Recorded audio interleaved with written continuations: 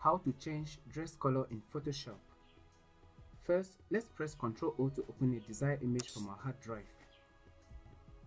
Zoom into the portion of the photo you need to correct. Go to the toolbar on the left and choose the Quick Selection tool.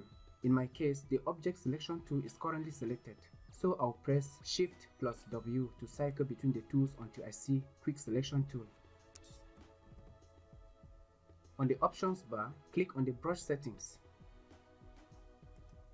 Let's set the size of the brush to 40 pixels and set the hardness to 100%. Also make sure that Enhance Edge is checked. Click and drag on the portion of the dress you need to select.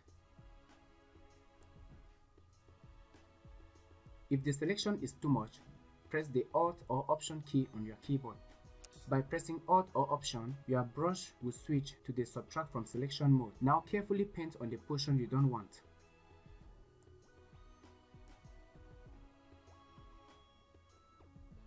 Do this until you have the desired result. When you are done with your selection, click on this New Adjustment layer and choose Hue Saturation layer.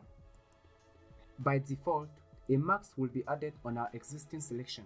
On the pop-up screen, let's turn on Colorize. You can now click the sliders from left to right until you have the desired result.